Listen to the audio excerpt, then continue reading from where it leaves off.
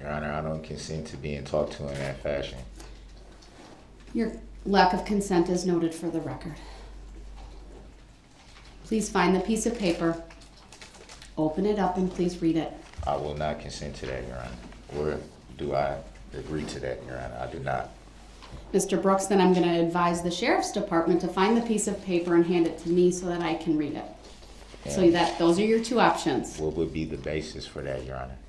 Mr. Brooks, this is an issue that you raised, and I need to bring it to finality and know what the test result is.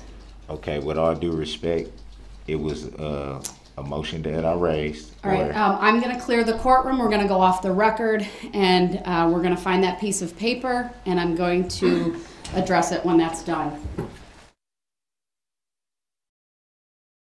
I needed to make a record of what was being done, including that I have obtained the test result, so there's an accurate record in this case related to the motion that was raised previously by Mr. Brooks. I want Mr. Brooks to know that I am not removing him from when the jurors are brought back in. It was just simply because he was upset.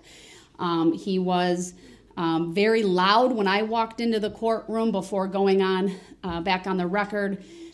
He was yelling about his constitutional rights being violated.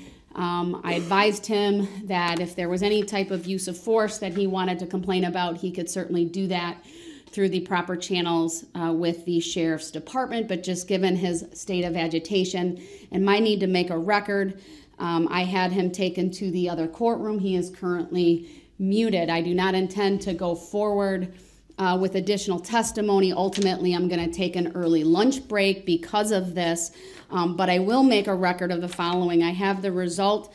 I am going to scan it, have my clerk scan it. It will be filed as confidential, though. It won't be available to the public, but it's there for appellate purposes, but I can confirm that the test result for COVID-19 was negative.